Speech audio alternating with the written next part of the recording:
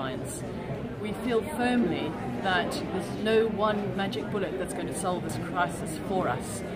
What we need to do is come together as organisations in Haringey with our residents, with the community, and look at what we can all do in terms of tackling this crisis.